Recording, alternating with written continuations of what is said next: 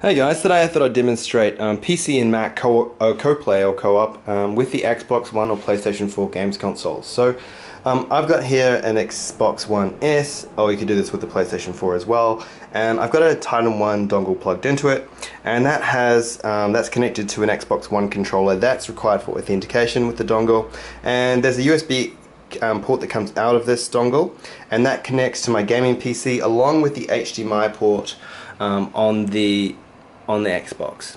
So the USB cable just goes into one of these USB ports, and the HDMI cable goes into the Elgato capture card input port, and on the output of the Elgato HD capture card I just have an HDMI headless dongle. That saves me having to plug into a TV into the card. On the screen here, my host screen, I have Battlefront 2, and as you can see, this is actually just running in a window from the Titan 1 software. Alright, so I can minimize that, and I also have G-Tuner that's required, and Max AMDI plugin that's required for controlling the Titan 1 and setting controls over the internet. I also have Parsec. This is our co-play and remote access gaming software, and this is going to allow a guest to connect to this machine and pass controls and see a very fluid, low latency video stream. Okay, so today this is going to be my guest machine. It's my laptop.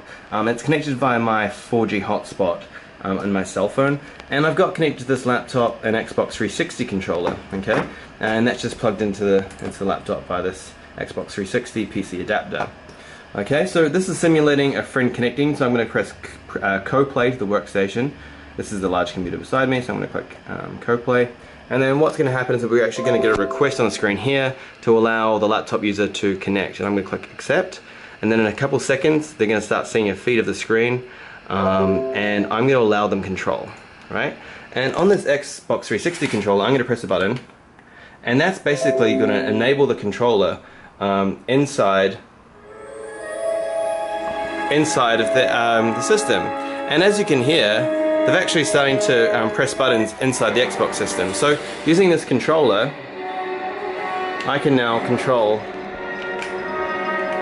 the games console. And I might just mute it because it's a bit annoying. So let me just mute that, and I'll mute it on that laptop too. And if I click in here in the middle of the screen, that's going to go full screen in a second. Alright, let's go up to play. I'm going to use these bumper buttons. It's a little bit harder to do it actually without having a friend. And I'm going to go to multiplayer, and I'm going to, where's the co-play? The co-play is not that way. It is in this one. I'm going to go to arcade. Alright, there we go. Okay, now I'm going to go to co-op. Right, and I'm going to go to battle scenarios. I want that to go full screen. Give me a second, I'm going to make that go full screen on my main PC. So remember, there's an exact output of what's going on here. Alright, cool. And let me just click that. Hopefully in a second it's going to go full screen. Alright, and on this controller I'm going to go light side. Alright, cool, let's go to that one. And team 1, cool. Alright, now on this controller I'm going to press this button here. And now we have two players. Alright, so this controller is connected to the Xbox via like normal wireless Xbox One controls, and that one is via the client machine. Right, so I'm going to click get through it. I think this one's the controller. Right. So you got to be sometimes careful because one can be player 1, one can be player 2, just by the way that you join it. If I had started the game with this one controlling, it would be the primary controller. And now we just got to wait for the 8-minute long loading period for Battlefront 2.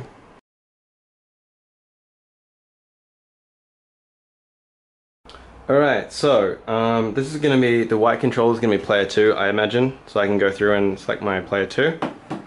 I'm going to be Luke, and on player 1 I'm going to be Leia. And on player 1, I can run around, I can be Luke, I can be badass, I can spin, I can do whatever that button does, you know, full control. And then with Leia on the client machine, I can do exactly the same stuff. I can run around, I can shoot stuff. You know, it's just a split screen gaming experience, but over the internet. And this is also good because only one person needs to copy the game, but one person does need the client or the friend connected in does need an Xbox controller or a PlayStation 4 controller, but they need to be running DS4 Windows, which is an application to convert it to X input, which is the Xbox controller scheme. But there you go, cool little tutorial, all done. Cheers.